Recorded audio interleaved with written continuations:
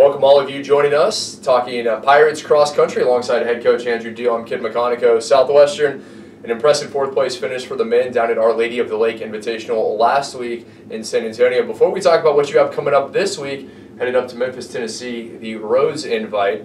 Coach, if you would, your thoughts on last week down at OLLU? Yeah, I thought we competed really well. I know it's been soggy. Everybody's been getting a lot of rain, so we were a little worried about the course. But the course held up well. That golf course must be amazing with how they manage water. But the course was in great shape. A little slippery in spots, but nothing too crazy. Conditions were almost perfect. We avoided the rain, so it was kind of overcast, a little cool. So made it nice. But for the men, it was the first time all of our first years ran an 8K ever. It was our first 8K for our returners this season. So it was a good feel for them, especially knowing we're going up to Rhodes this weekend, running collegiate distance for both men and women. And there's going to be 27 teams there this weekend. So we got to act like we know what we're doing. And this past weekend at OLU was a good kind of stick our toe in the water, see how it feels, especially knowing that our first years used to be in a 5K.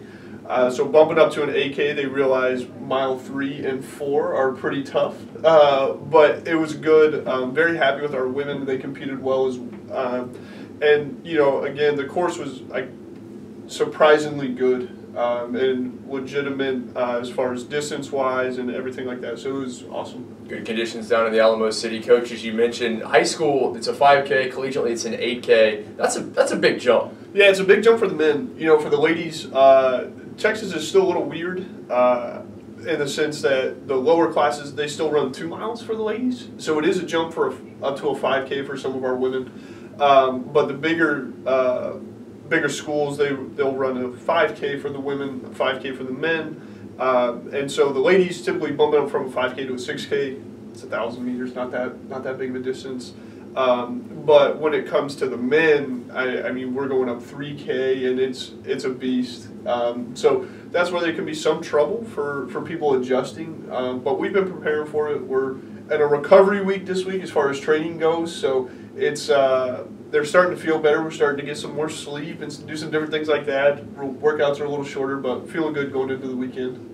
Getting your athletes accustomed to that collegiate distance. And as you said, this weekend you'll be headed up to Memphis, Tennessee, Rose Invite. It's going to be great competition. Yeah. There's going to be big schools. At University of Memphis is going to be there, junior colleges. It's 27 teams total. So it's going to be our biggest race that we'll see until we get to the regional championships way at the end of the year.